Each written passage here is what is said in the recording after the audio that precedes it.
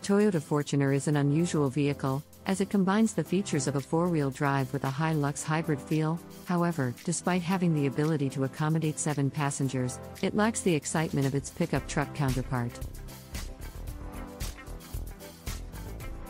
Although the combination of four-wheel drive capabilities, seating arrangement, and elevated ride height should make for a compelling package, the Fortuner seems to occupy an awkward position in Toyota's SUV lineup. The Fortuner stands tall at 1,835 mm, with almost slab-like sides that are squared off at the back. The chunky C-pillar and dark windows add to its rugged appearance, but the front end is more attractive with a nicely tapered hood.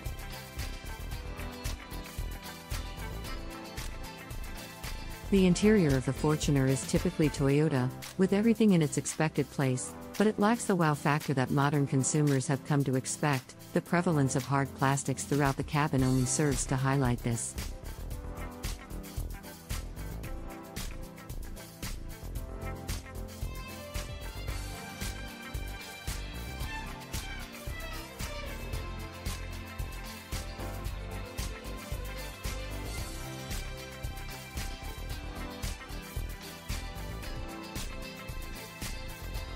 In a market where technology, interior trims, and ambience are constantly improving, the Fortuner's interior may be considered a bit disappointing. Despite this, there is a certain level of comfort in seeing traditional features such as a gear shifter, handbrake, and manual clock in an off-road vehicle.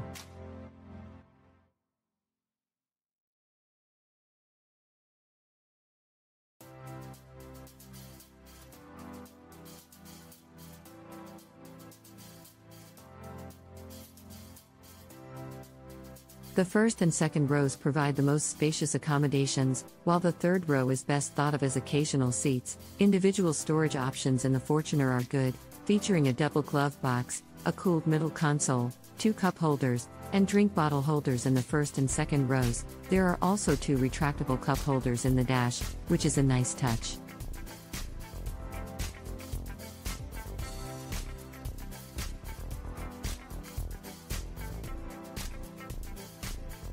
The Fortuner's boot space is on the smaller side, and the way the third row stows on the side can encroach on the space, creating a large blind spot on the already chunky C-pillar.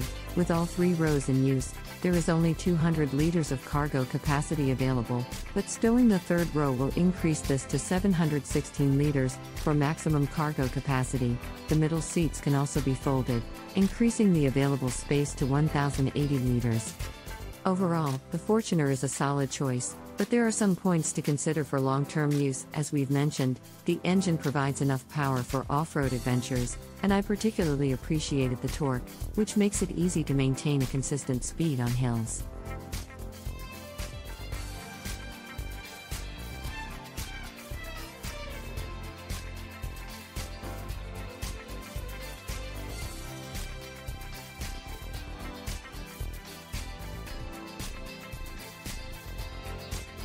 However, the steering can feel heavy at lower speeds, which gives the vehicle a dated feel and can make it cumbersome to maneuver in tight spaces like car parks.